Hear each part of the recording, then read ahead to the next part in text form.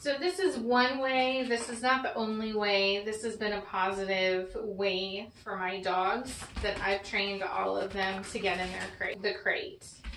Right now we're not asking for anything. Yes. So you're going to toss a treat and mark and reward when your dog comes back to you. So the crate, the dog has to approach the crate as they approach you. We're gradually going to move our hands closer to the crate for them to get the reward. Yes. Yes. And then if you have a double crate with 2 doors, you can stick your hand through the other door. Nike is already crate trained, so I can do this in the same session. Ideally, this is going to take multiple sessions. Okay.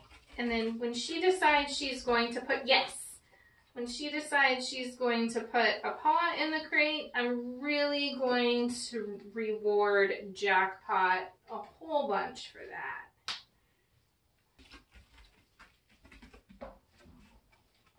Yes, good girl. Good girl.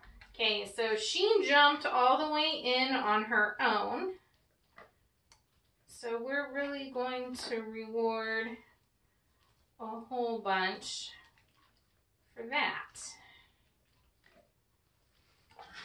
And then once your dog starts getting in the crate on their own, start naming that behavior. Wormhole. Yes. Good girl.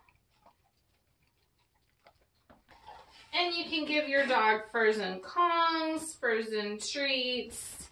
You can feed them their meals in the crate. Good job, Nike. Good girl. Yes, you're welcome.